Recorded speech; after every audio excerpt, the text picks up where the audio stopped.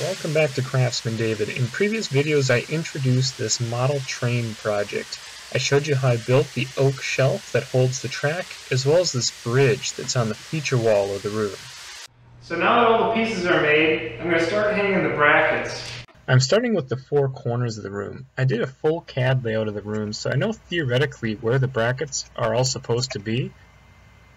So here I'm just marking them out, leveling them up, and then I'll tap the screws to mark on the wall where I need to drill. Now I can put my drywall hangers in. Drywall can be sensitive to impact, so I'm tightening all these brackets up with a hand screwdriver. But I used the impact to put the shelf on. For this spot above the door, I'm going to try something I've never done before. You can see I have my mark on the wall. I'm going to try to pocket hole into the wall, but because this is drywall, I need to have anchors. So just like all the other hangers, first I'm going to mark where I need holes. I'm just going to use the pocket hole to kind of estimate the angle.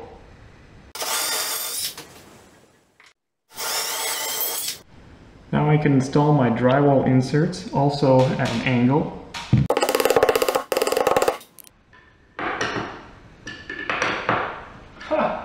What do you know?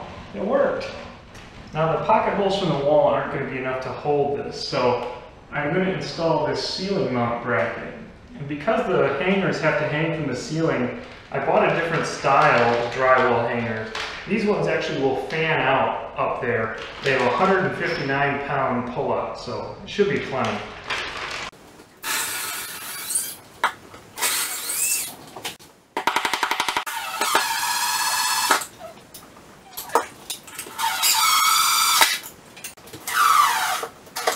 When it comes to mounting the shelves to the bracket, nothing beats these impact drivers. They're so stubby that they can get up in here and I don't have to worry about hitting the ceiling. To avoid splitting the wood, I am pre-drilling all of the holes before driving in a screw. Now with my corners in place, I can put my tape measure up and take an actual measurement of how long this straight piece needs to be. I can also mark out where I need my next support brackets to be. I'm running into a little bit of a problem. The board is straight, but the wall has a little bit of a bow in it. And it wasn't going to be a problem if I used those style brackets, but because I did the brackets going up to the ceiling, I need to trim the back side of the plank. Well, doesn't that look like fun? The belt sander turned out to be the tool of choice because I can shave just the part that's touching the wall. Well, I sanded over to my line, and I had a little trick with the belt sander. It's hard to hold it a perfect 90 degrees, so it's going to be off. I'd rather have it be slightly beveled to the top side. That way from the bottom, you'll never see anything. After shaving the board, I can cut it to size, just at the miter saw, and then I'm drilling and screwing it into place. First wall is up, 3 to go. I have a little bit of an issue with this joint here. You can see where the corner meets this board. It's not centered on my bracket, so I can't get a screw to come down into the bracket. I just got a couple screws in the back. So now this front is lifted away, and I want to make this flush. So in order to do that, I'm going to use my pocket hole jig. I'm going to set it right here, and I'm going to angle a screw into this board.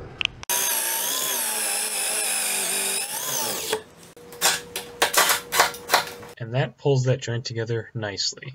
To get the bridge in the right spot, I've already marked out where both brackets need to go, but to be doubly sure I have the brackets in the right place, I'm going to mark it while the bridge is there.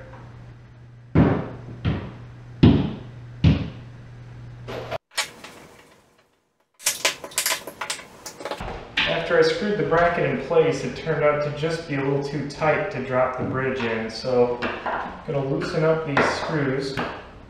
You can see if I can just tap it over a little bit.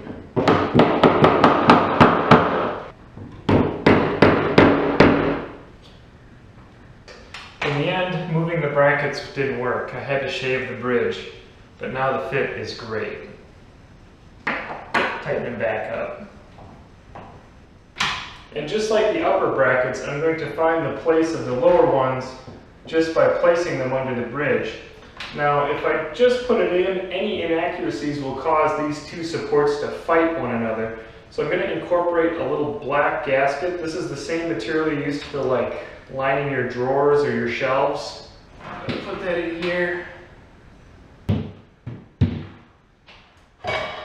What's also cool is you can see that this is not even where the bridge meets the shelf. It's close, but it's not perfect. Now with the addition of the gasket, it covers all those gaps and it looks much better. Last support is in.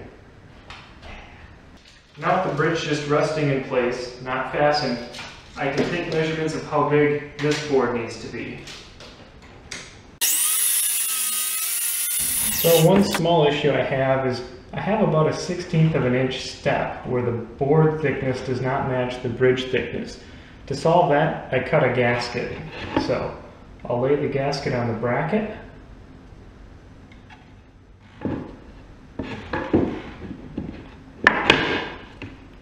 Now it's nice and flush. Now let's check out our handiwork. This joint, perfect.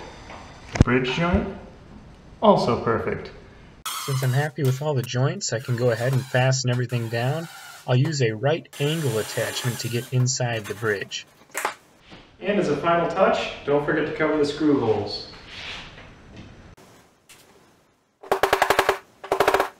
With the bridge installed, the shelf running around the room is complete. Now I can start laying track. I decided it would be easiest to put the track together in sections. The Easy Track is super simple to snap together. It's a good thing I'm just barely tall enough. So when setting up a model train, there's one more concept I want to introduce you to, and that's voltage drop. If you remember, I put this outlet here to power the train, so the part of the track that gets energized is right here. Now, I've taken that 8 feet of track that came with the original kit. I now have 50 feet of track. So, voltage drop is a problem through the steel track.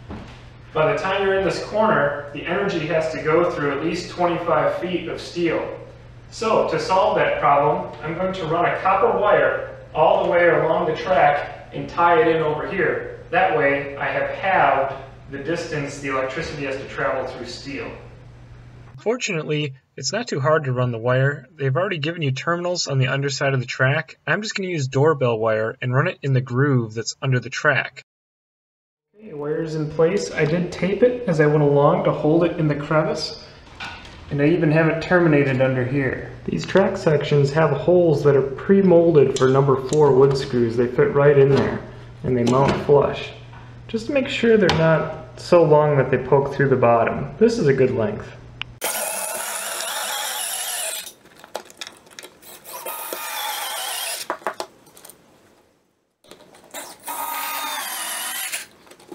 I hope you enjoyed this 4-video series on building a model train for your kid's bedroom.